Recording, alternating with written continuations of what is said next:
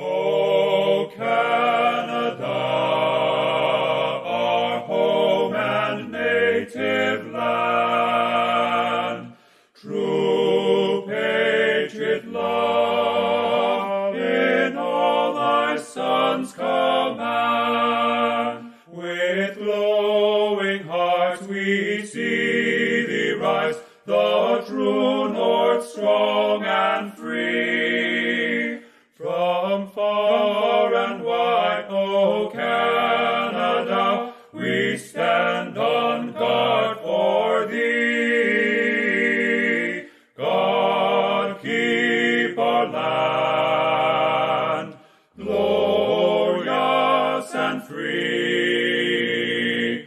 O Canada, we stand on guard for thee. O Canada, we stand on guard for thee. We stand on guard for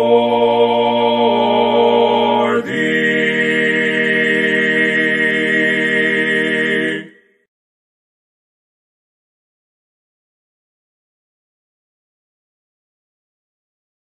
Aí o Mirelles que o Canadá quer jogo, vem o Canadá, Vrablich, bate, saiu em cima dele, sem goleiro, tocou pro gol, Batistão mete a cabeça, insiste Valentine, olha o cruzamento, outro toque, subiu o Bat para fazer a defesa definitiva. Aí vem o cruzamento lá da esquerda. Bossi, Papin tem a chance, girou pro gol, mas jogou fora. Gires. Não domina Platini, chegou a Papin, de novo Platini. Ótima abertura, Morro. Pintou o gol, Papin tocou pra fora. Teve tudo a França para fazer o primeiro gol. Gira de um lado para o outro, Amorro. Fernandes abre bem o espaço, arriscou na perna esquerda, bola soltando, fechou Papin. Insiste Roscoe. Tiganá encosta. Ele prefere no meio a Platini. Tá devendo um pouco, né? Mas tocou esperto na bola. Roscoe. A Papin. A chance. Puxou. Olha o gol francês. Bateu pra fora.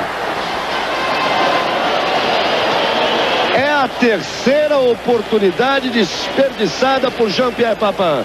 Na boa, Batistão. Platini e Papin na área. Chegou Papin. Bateu na trave.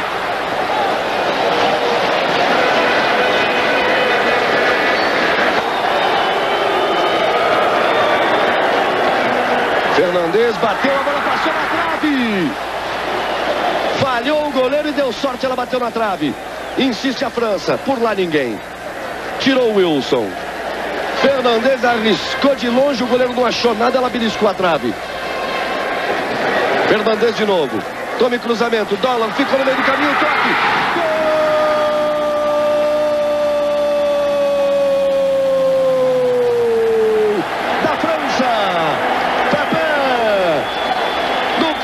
Stopirou vai escorar, você vai ver, o goleiro saiu em branco.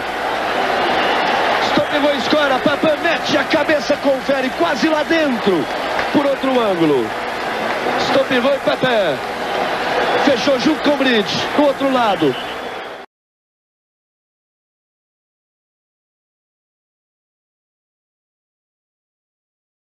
Hungarians look as though they may just overreact a little.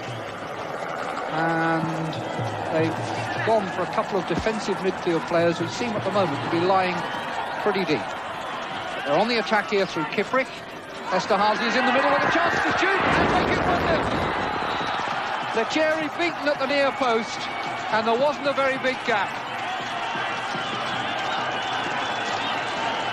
Well, Hungary really only play with the two strikers, Kiprick and Esterhazy, and all the while Esterhazy can strike like that, that'll be enough. It's his 11th goal in 23 internationals.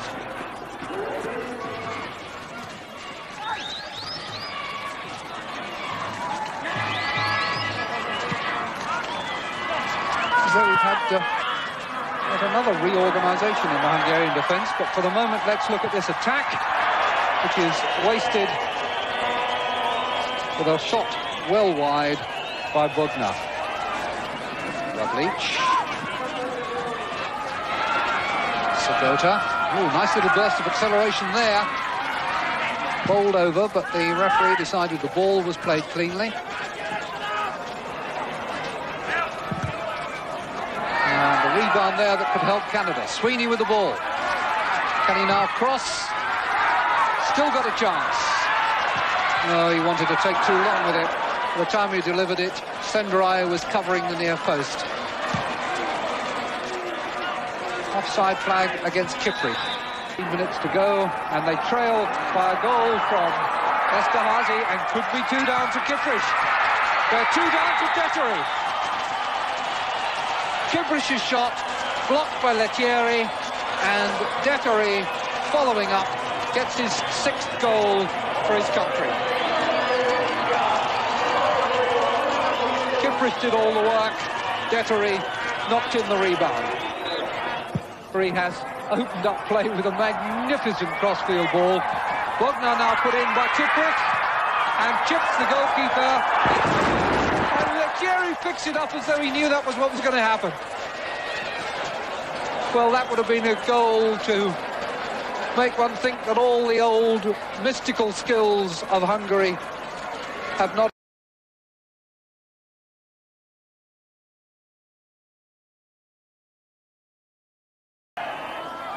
"13 is Litopchenko. He's waiting for the players to get back and start their runs again. A clear header. An important stop by Lettieri from Protasov. Oleg Protasov, the scoring sensation of Soviet football last season, when he blocking. And the man who came on as a substitute, there he is, Belanov, has made an impact right at the start. He was found by Aleynikov as he cut inside Bruce Wilson, and his ball inside bridge met by blocking, and Canada a goal down. Well, he picked him out perfectly, did Belanov. Cut inside Wilson, and blocking's first goal of this 1986 World Cup. Blocking. Oh! Well, the man who's just come on the field and who's taken the captain's armband in replacement for blocking, with a clear run at goal and a run at Lettieri. And that's so close to the Soviets' second goal in the matter of a couple of minutes. And off. Oh, good tackle by Ian Bridge. But it's fallen to Rodionov, and still play allowed to go on. Who chipped it up for Aleynikov. A great strike by Aleynikov, and an equally great save by Tino Lettieri. He allowed play to continue. Aleynikov just outside the area. A tremendous shot, punched over by Lettieri. Kuznetsov for the Soviet Union.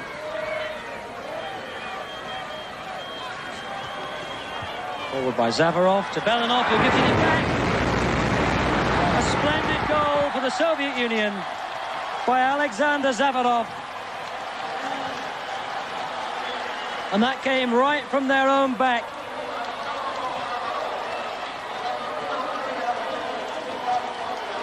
Kuznetsov, who'd carried it forward, chipped it up, knocked on by Belanov. Maybe a faint suspicion there that Zavarov controlled the ball with his shoulder or his arm. Certainly. Rodionov. Belanov flicks it on for Aleynikov. Gives it him back. Belanov. And it's gone behind. The Soviets and French both definite qualifiers.